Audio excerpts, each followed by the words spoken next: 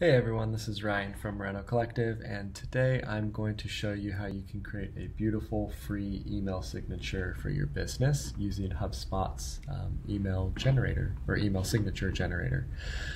So the first thing that we want to do is go to HubSpot email signature generator. So it's just hubspot.com/email-signature-generator, and it will load a generator that we can use to create email signatures.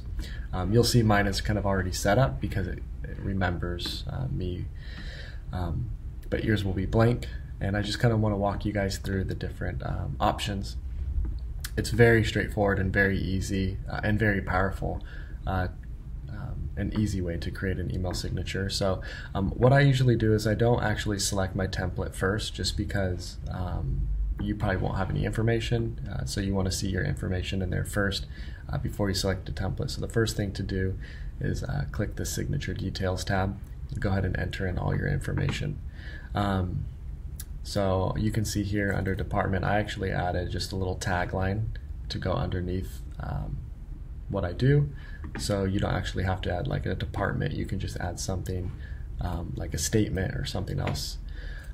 For your colors, you just have to add in hex codes, and if you don't know or aren't sure of what colors you should use for your brand, there is a website called Color Cooler, and you can enter in your Instagram handle, and it will actually generate in colors for you, just like that, which is pretty neat.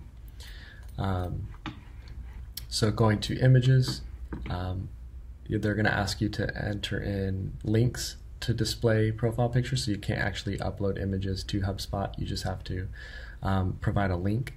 The best way I found is through WordPress and Show It. I tried using a Google Drive link and it didn't work. I think just because sharing permissions and different things like that. So the easiest way is if you go to Show It. If you don't have a Show It account, you can actually do this in WordPress as well by uploading it to your media library there.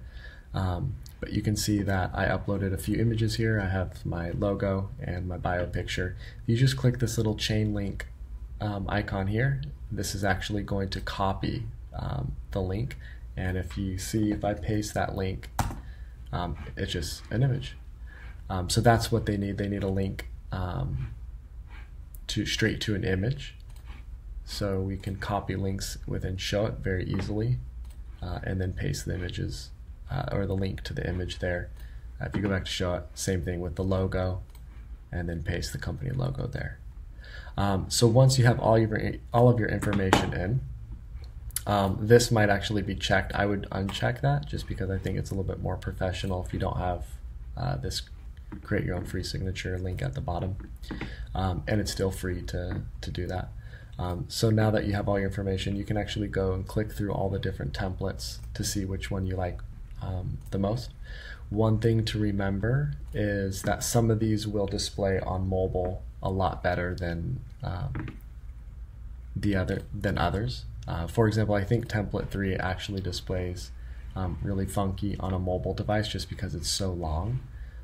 So I think the one I'm currently using is template 1 actually, because it looks great on mobile and it looks great on desktop. So I would play around with these and get the right one for mobile and desktop. Yeah, so hopefully this has helped you. If you guys have any questions, just let me know.